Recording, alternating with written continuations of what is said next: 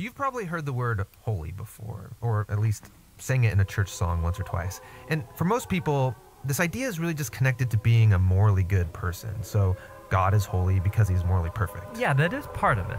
But in the Bible, the idea of holiness is even bigger and more rich. What it's really describing is how God is the creative force behind the whole universe. He's the one and only being with the power to make a world full of such beauty and life. And so all these abilities, they make God utterly unique, which is the meaning of the word holy. So a helpful way to think about God's holiness is by using the sun as a metaphor. The sun is unique, at least within our solar system, and it's really powerful. It's the source of all this beautiful life on our planet. And so you could say that the sun is holy. And you can actually take this metaphor even further, in that the whole area around the sun is also holy. Yeah, because the closer you get to the sun, the more intense it gets. Yeah, exactly. So that very power and goodness that generates all this life is also dangerous.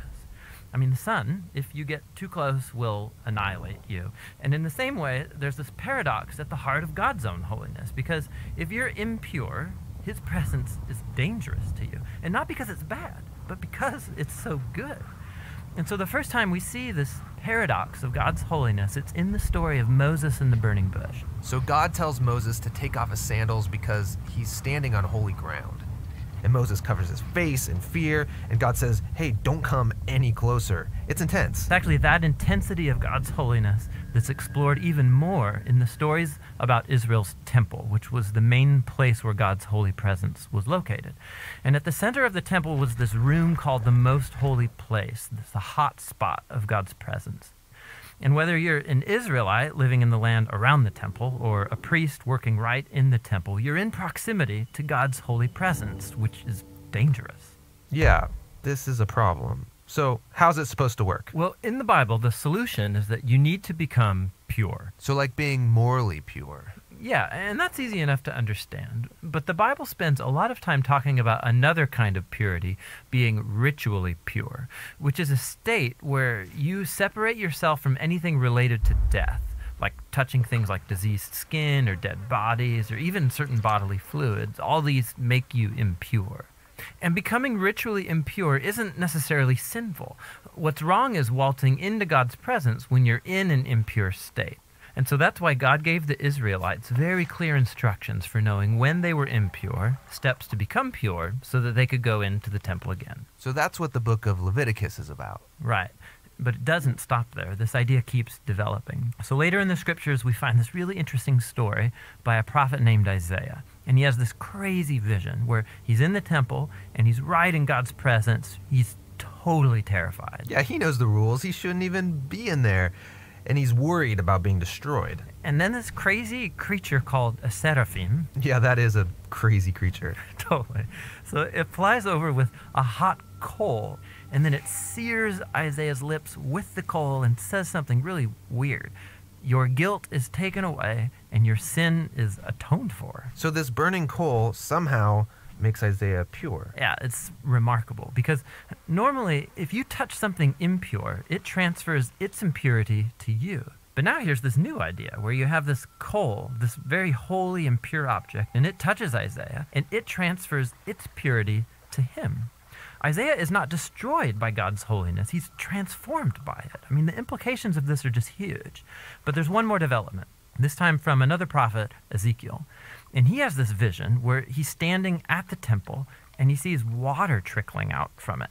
And then that water turns into a stream, and then it grows into a deep river that starts flowing through the desert, leaving this trail of green trees behind it. And then it flows into the Dead Sea, making everything fresh and alive. So instead of becoming pure first and then going into the temple, here God's holiness comes out from the temple, making things pure and bringing them to life. What does it all mean? So we don't know until we meet this man, Jesus. And he claims that he's fulfilling all of these ancient visions, but in surprising new ways. So Jesus, he went around touching people who are impure, people with skin diseases, a woman with chronic bleeding, or dead people. And when he touches them, their impurity should transfer over to Jesus, but instead, Jesus' purity transfers to them and actually heals their bodies. Jesus is like that holy coal in Isaiah's vision. Right.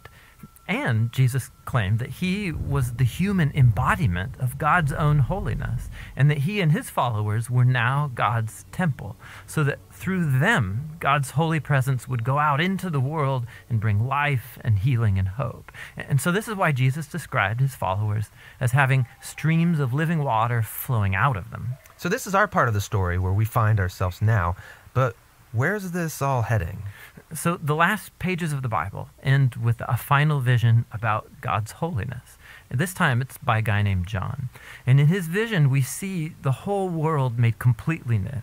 The entire earth has become God's temple. And Ezekiel's river is there, flowing out of God's presence, immersing all of creation, removing all impurity, and bringing everything back to life.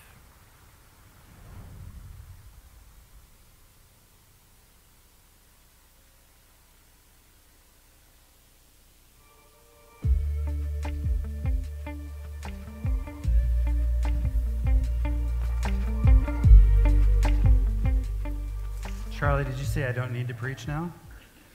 That's fine. Let's go home. Anyway, the BibleProject videos, you could watch those for sermons and you would be just fine, I think. And I wanted to begin this morning with that video because it really helps us to get a picture and to situate us and today's story. And I apologize, I gave Alicia the wrong passage to read. So we're going to have to read today's passage, and that's my fault. But I want to situate today's story by using that video and really kind of the biblical, social, religious context that Jesus was coming into, especially as he came down off the Mount of the Sermon on the Mount. And this is Matthew chapter 8. And I got my Gospels mixed up, it looks like. I had her read Mark chapter 8, so apologies for that. So if you turn to Matthew chapter 8, here's what it says. When he came down from the mountain, great crowds followed him. And behold, a leper came to him and knelt before him, saying, Lord, if you will, you can make me clean. And Jesus stretched out his hand and touched him, saying, I will, be clean. And immediately his leprosy was cleansed. And Jesus said to him, see that you say nothing to anyone, but go show yourself to the priest and offer the gift that Moses commanded for a proof to them. So for a few minutes, what I want to do, and what that video I hope helped us do, is get an idea of this biblical picture of holiness and purity. And for a few minutes, I want to situate us as well in regards to the particular malady that this man comes to Jesus with. This is the first man that Jesus encounters after he has preached this great sermon, the Sermon on the Mount. This is the first person that comes up to him and interacts with him. And we're going to see Jesus interact with a lot of people, but this is the first one. So there's a significance to it just in that sense. So as he comes down the Sermon on the Mount, he meets what's called a leper. So we need to answer the question, what are we talking about here? And I'd like to introduce you to Dr. Noah, who's now going to come up and explain leprosy to you. Just kidding, stay right there. So I want to define, without any medical terminology, well, I have a little bit of medical terminology, exactly what we're talking about here, which isn't exact, and that's one of the points here, is that it's important to define these words, but unfortunately, these are pretty imprecise words as they're handed down to us in the Scriptures. This is the kind of imprecision that actually drives Dr. Noah crazy when you're talking about medical things. And the words leper and leprosy became these kind of catch-all words that were used to describe actually a variety of skin diseases back in the day. And most notably, if you do open to Leviticus 13 and 14, which you don't need to do right now, but you can go home and read it, these diseases are described in kind of confounding detail. But most importantly, the term leprosy did not necessarily refer to the disease that we think of as leprosy today, which has the medical name of Hansen's disease. But there really is no precise medical diagnosis for what the Scriptures call leprosy, both in the Old Testament and in the New Testament. And the main point is that we would be aware that when Matthew calls this man a leper, he speaks of leprosy, It might refer to a variety of different skin diseases. That would, and this is the important part, these skin diseases would make a person ceremonially unclean. It would make them ceremonial or ritually impure. Okay, so I'm going to use the words leper and leprosy, but I'm not necessarily referring to what in modern medicine we would call leprosy. Now, interestingly, the Hebrew word that's used in Leviticus and that gets translated as leprosy into English, it comes from the Hebrew word to mean strike or to hit, to strike or to hit someone. And the idea is that someone would be stricken or hit with a disease. And oftentimes the idea is that they were stricken by God with this disease through divine means. And so in several instances in the Old Testament, when it talks about leprosy, there's several stories in which the skin disease was given to someone as a judgment on their sins. So in Numbers chapter 12, we have Moses and Moses' brother and sister, Aaron and Miriam. And they come to Moses critiquing him, basically critiquing him for this woman that he's married. And they basically ask him, are you the only one that God has spoken to? Hasn't God spoken to all of us as well? And this is the point in Numbers where Moses writes that he's the most humble man in the world, which is kind of funny to me. Like if I wrote that, I don't think so. But his humility is on display here because he just kind of closes his mouth and God shows up and intervenes for him and says, look, Moses is different. I meet with him face to face like I meet with a friend, okay? You all get to be in my presence, but Moses is different. And then he strikes Miriam with leprosy, and all of a sudden her skin is just white and covered with some sort of skin disease. And Moses intercedes for her and says, please don't do this to her. And God says, look, you need to put her outside the camp for 7 days, just like you would with any other skin disease. And that's going to be the judgment upon her. In 2 Kings chapter 5, there's a story of a Syrian general named Naaman who has leprosy, who has a skin disease. And he's looking to be cured, and he finds out that there's a prophet named Elisha in Israel. And so he goes to Israel to try to be cured of leprosy.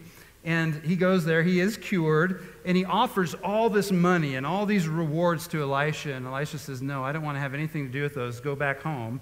So he goes home, but Elisha's servant named Gehazi sees an opportunity here, and he goes, man, there's all that stuff. I'm going to go get some. So he sneaks out, and he goes to Naaman, and he says, hey, Elisha said you need to send me with some of that stuff. So, Naaman gladly gives it to him. Gehazi comes home, and he sees Elisha, and Elisha goes, where you been, buddy? He says, oh, nowhere. He says, well, I know where you've been, and because of that, because of your greed, you're going to be struck with leprosy, and so are your descendants. It's this crazy judgment on Gehazi because of his greed. In 2 Chronicles chapter 26, we meet King Uzziah. And King Uzziah was the king of Judah for a long time, and over the course of time, he became very prideful, so prideful that he thought that as king, he had the right to go into God's temple and approach God with the offerings that only the priests were supposed to approach God with. Well, the priests who were there confronted the king of all people in the temple. He said, you can't do this. And he said, I can do whatever I want. And instantly, leprosy broke out on his skin.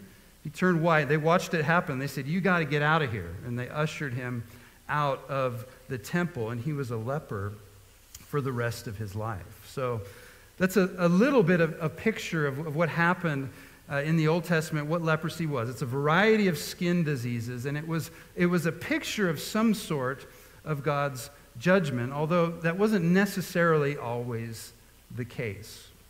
Now, the bigger picture, though, is that leprosy had to do with cleanness or ritual purity. It was considered a defilement to have a leprous skin disease. It was considered a pollution or a disorder of the body that rendered a person unclean. So if you go back again to Leviticus 13 and 14, the diseases that are labeled leprosy are given space not for medical reasons. Leviticus isn't a medical textbook. It's a book for the priests. so that they know how to worship God and allow a people, an unholy people, to live in the presence of a holy God. So it's about ceremonial or ritual purity. And instructions are given for how the priests are to deal with people who have these diseases, these skin diseases, even how to deal with a house that has some sort of outbreak happen within the house, so that they could rule on someone whether they were clean or unclean, not really if they were sick or healthy. It all had to do with cleanliness and uncleanness. So on the whole, Leviticus, and I've always called Leviticus the graveyard of good intentions for those who want to read the Bible from front to back. You usually get to Leviticus, and that's where your good intentions get planted and stay forever, right? We get to Leviticus, like, what are we even talking about here? This is crazy. So it's famous for being an Old Testament book that's really difficult to understand, but it deals really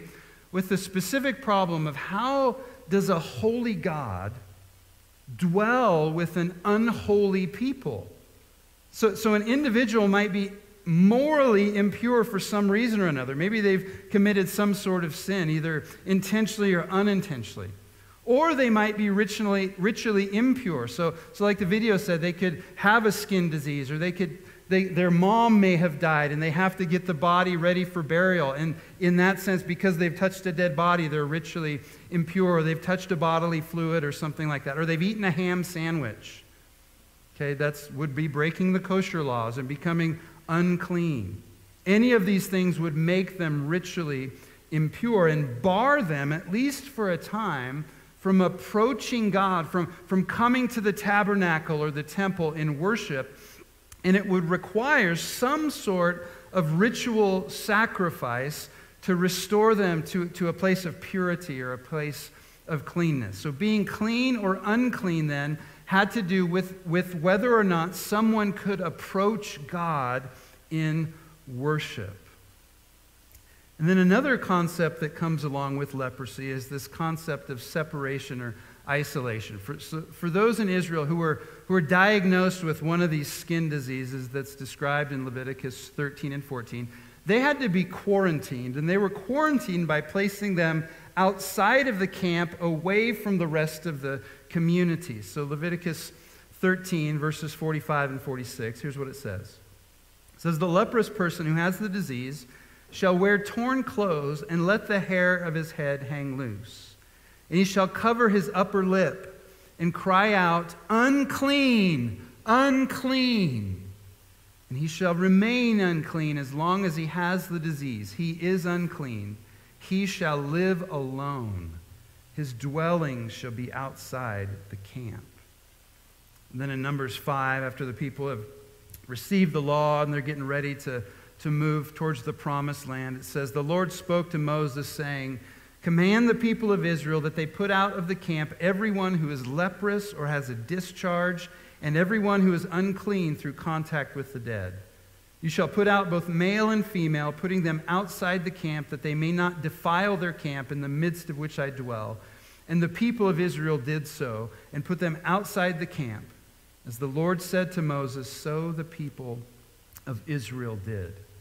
And the symbolism and the reality here were pretty stark. Okay, so being unclean resulted in kind of a virtual death of sorts, a death through separation. And this separation had at least two effects. The first effect was that the leper was physically and socially separated from their community. So they were isolated. They were forced to live alone. They couldn't fellowship with their family or friends. They were cut off from all of their relationship. And over time, this separation, over the thousands of years between Moses and Jesus, this separation would lead to this culture of outright ostracism for anyone who was a leper, a social stigma that was placed upon them because of their disease, because of their uncleanness. So lepers basically were full-on social outcasts.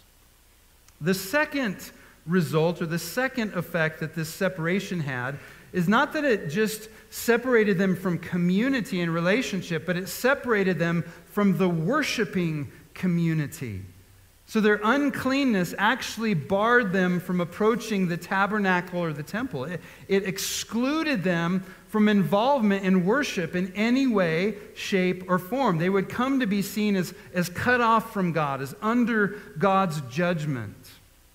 Now think about that just for a moment. If you came to church and there was somebody at the door saying, sorry, you can't come in, you're unclean, how would that make you feel?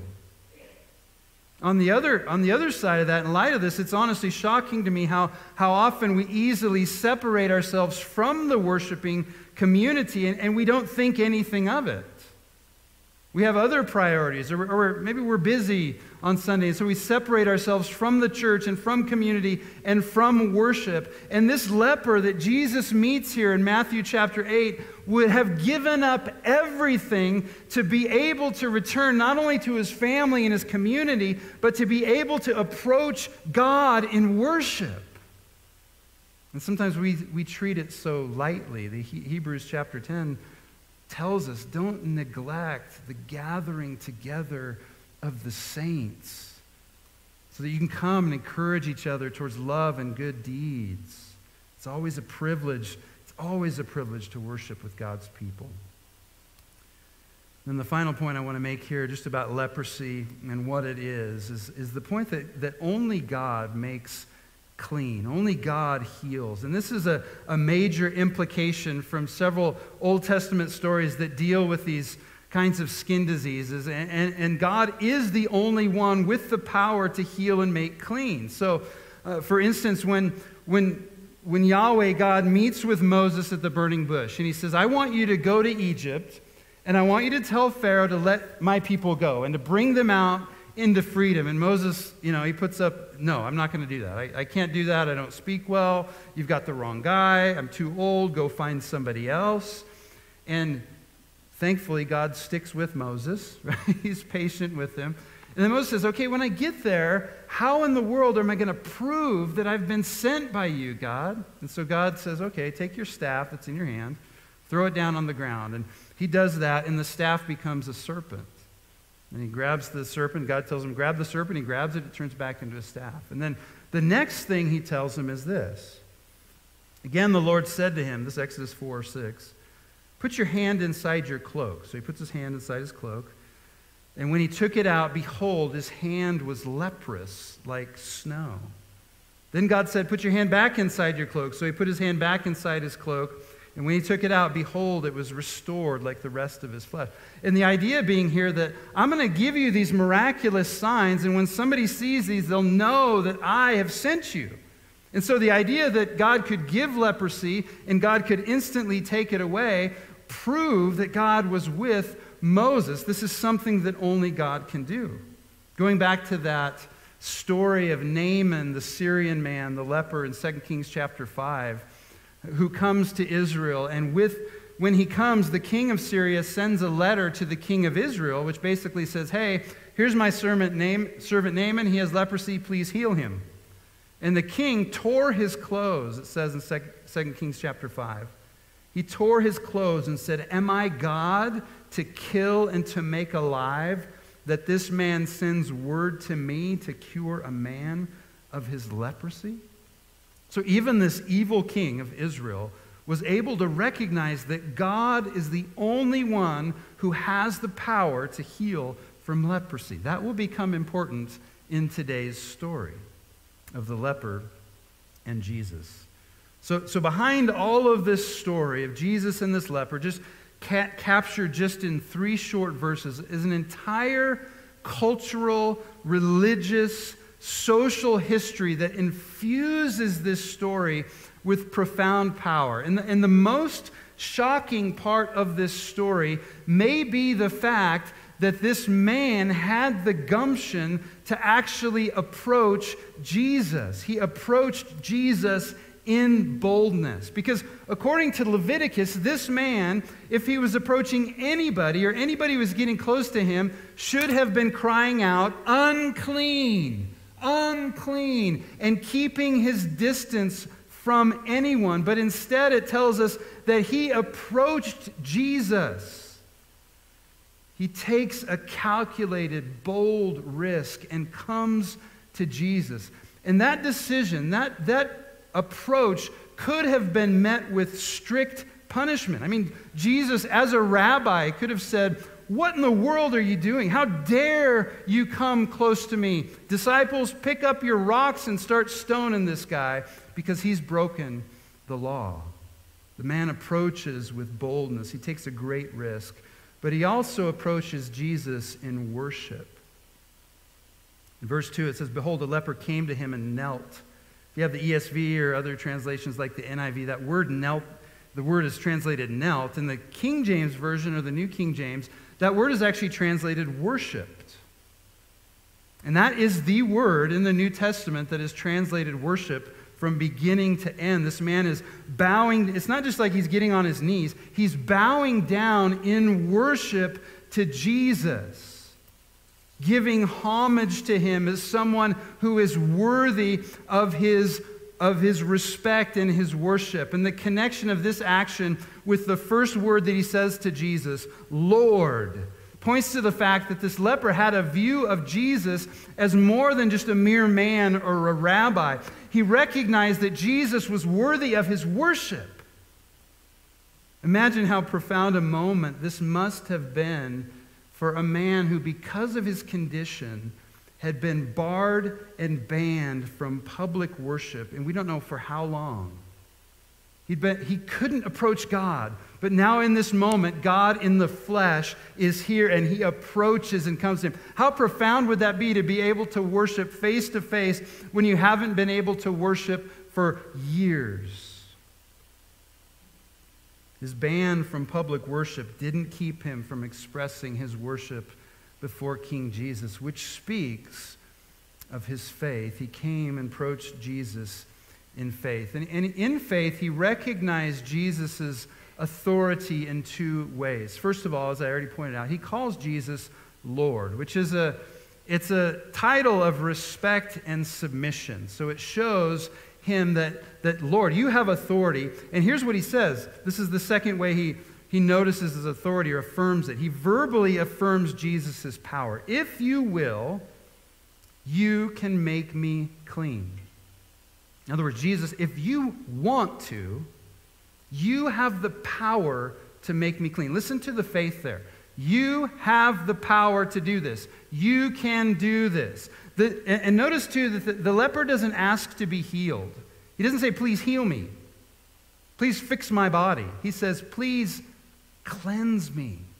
You have the power to make me clean, to make me pure. He sees himself not as sick, but as dirty, as unclean. And again, because only God has the power to heal, only God has the power to cleanse, this man seems to recognize this authority and power and the identity of Jesus as the one who can do this, as God in the flesh. And so there's something that this man communicates in how this man communicates that shows a deep faith in who Jesus is. It compels him to take this great risk of approaching Jesus and asking for help, and he knows that Jesus is able. But at the same time, this man is rolling the dice because there's something that he's not quite sure of. And it's that Jesus is willing. He's not quite sure of the extent of Jesus' compassion.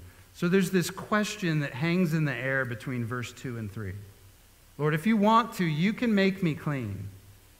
And we don't know yet how Jesus is going to respond. So there's this question that hangs in the air between these two verses about Jesus' readiness to help, whether or not Jesus is willing. Will Jesus be like everyone else in this man's life who has turned their back on him, who has ostracized him, who has rejected him, who has considered him cursed by God? Or will Jesus be different?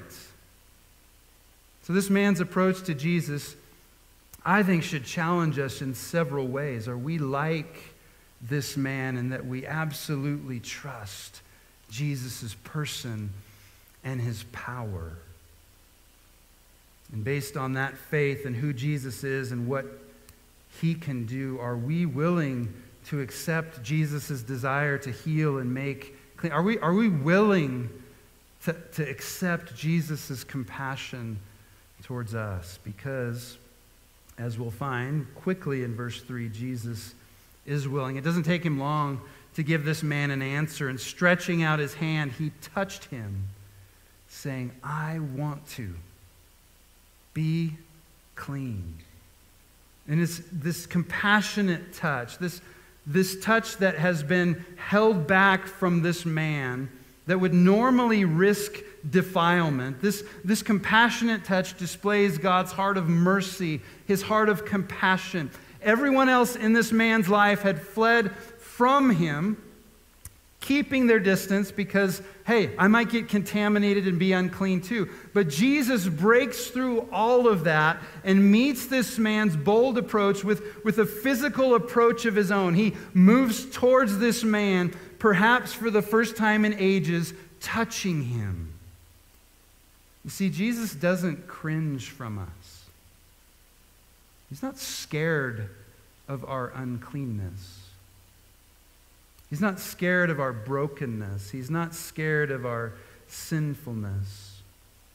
He doesn't keep us at a distance until we get our act together. His heart is willingly for us. He's the one who reaches out and touches the untouchable. He's reaching out to you as well. Even right now, he's ready and willing to meet you where you are and restore you to wholeness. That's Jesus' heart displayed here. His willingness to act on this man's behalf is more profound than it may appear at first. Because to cleanse a leper is more than just healing his body. It's restoring him to community, to family, and to worship. So look at verse 4. Jesus says this, "See that you tell no one, but go. Show yourself to the priest and offer the gift that Moses commanded for a proof to them." So go to the priest and go back to Leviticus 13 and bring all the things that Moses required to show, so that this priest can take you through all the rigmarole to show that you have a clean record of health. It's another way of Jesus saying to him, I am giving you your life back. So Jesus sends him to go through all these necessary steps to ritually and officially be restored to a normal life within the community. This man would no longer be alone. He would no longer be ostracized. He would no longer be ashamed.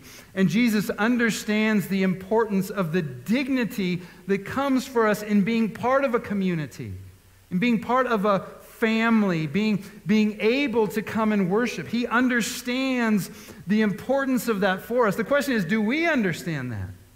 Do we understand all that Jesus restores us to when he cleanses us and when he heals us? Jesus is willing for you. Jesus is also able. Recall that this man was convinced already of Jesus' ability. He was just unsure about Jesus' willingness. And Jesus' response displays not only his willingness, but his ability. And notice that unlike everyone else in this man's world, Jesus wasn't worried about touching this leper and becoming defiled. Rather, like the video showed, his holiness overpowers this man's leprosy.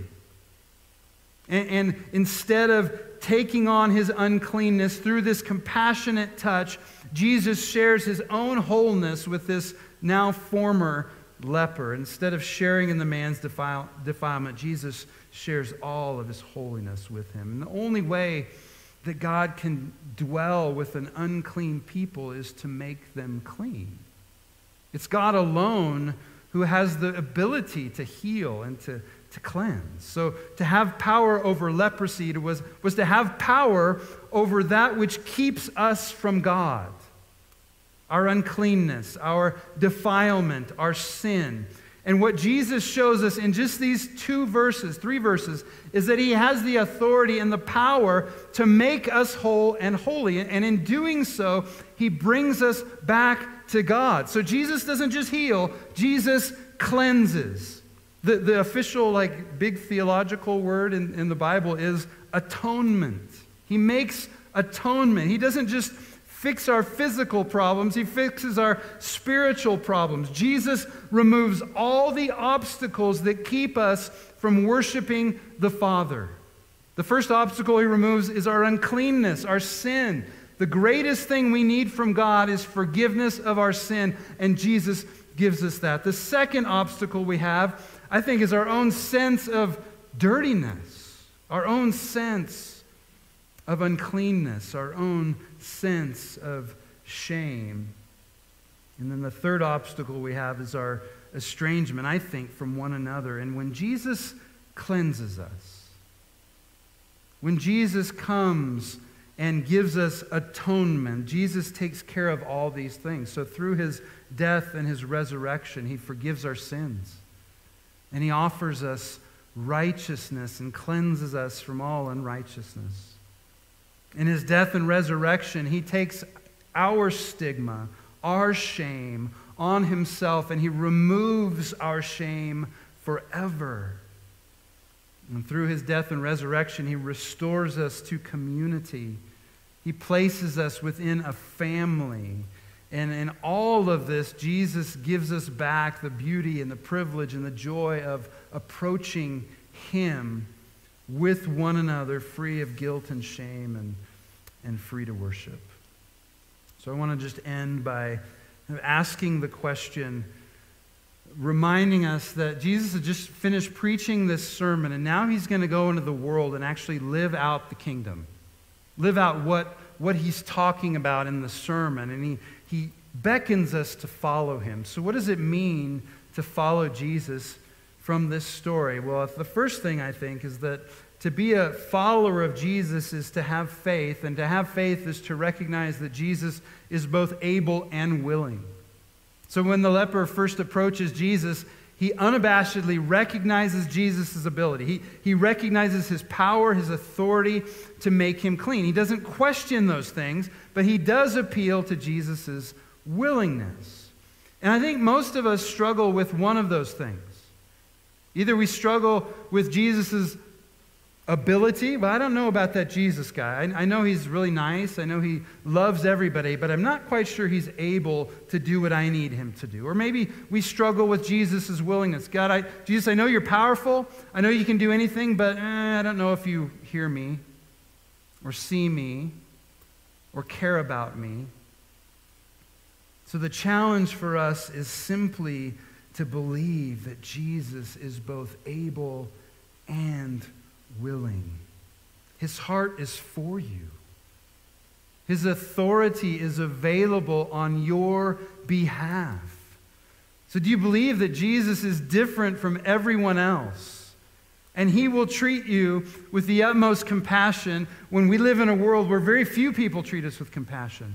He will welcome you with open arms when so many people push us to the outside and push us away. He will allow you to approach him. And not only that, he will approach you. Do you believe that Jesus treats you with the utmost compassion? Because when we trust Jesus, we're not just trusting his power, we're trusting his heart. Do you believe that his heart is for you? And then the second thing I want to bring up as we go about what it means to follow Jesus is to just ask us this simple question. Who do you consider to be unclean? Who do you see as unclean? Because lepers were seen by everyone in their society as unclean, but Jesus doesn't shy away from unclean people, which, by the way, is incredibly good news for each of us. It's incredibly good news for you and me that Jesus doesn't run away from us. But there are plenty of people in our worlds from whom I think we regularly shy away. Those who are outsiders, those who are unlovely or unlovable, those who we consider unclean or outcasts. Who are those people in your life? Who do you look down on or count as outside the realm of your compassion or the realm of your love or the realm of your concern? Who would you never dare to touch for fear that they might defile you? Even if it's just they might defile your reputation. They might cause other people to say things about you that you don't want to be said about you. Is it those people you look on as unclean, or is it gay people? Is it straight people?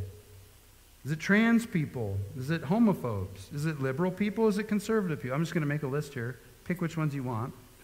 Progressive people, fundamentalist people, Democrats, Republicans, alt-right, woke left, Black Lives Matter, White Lives Matter, Biden supporters, Trump supporters, pacifists, militarists, refugees, homeless people, billionaires, addicts, Californians. We found it. Okay. Just say this. Jesus is not afraid of any of these people. He loves them with his whole heart. He wants to approach them and for them to approach him, but he's not here right now. But guess who is? We are. And he wants to approach and love the people that we consider unlovable, untouchable, unapproachable. He wants to approach them and love them and touch them through you and through me. So what does it look like for us to love people like Jesus loved this man? As we come to the table again today, we are remembering Jesus' approach to us who were unholy, unclean, in our sins, rebellious, treasonous enemies of God. He has approached us, and through his death and through his resurrection, he has made a way for us to be clean, to be forgiven. And so as we come, as we take, if you're a follower of Jesus, you're welcome to come and take a communion. You can take it alone, or you can come with others or with family members. And remember, as you take the bread and as you take the juice, we're remembering Jesus' body and his blood, what it cost for him to approach us so that we could approach God. He gave everything down, gave everything away. He paid the price so that we could be made clean. And that's what we remember as we come to the communion table today. So let us together approach God. Come in worship. Approach the table because God has come after you. He loves you. He cares about you. He wants to be with you. Let's pray together. Our Father, we're so grateful for Jesus, the one who has come and has touched the lepers, who has touched the unclean and the outcast, who has brought holiness where there was none before, who has brought submission where there was rebellion. You have brought, Jesus, forgiveness where there was sin. You have brought life where there was death. You have brought togetherness where there was aloneness and isolation. You have removed shame where there was shame. You have taken away guilt where there was guilt. You have made children out of enemies and rebels, and we just want to worship you today. Jesus, thank you for opening the door to God's throne room and inviting us in to worship our Father and making us able to do just that. And so as we come to the table, God, would you speak to our hearts and remind us not only, Jesus, that you are able, but that you are willing, that you want to reach out and touch us, draw us in, be with us forever. We praise you for this. We're grateful. We're incredibly grateful. We thank you for all this in the name of your Son, Jesus. Amen.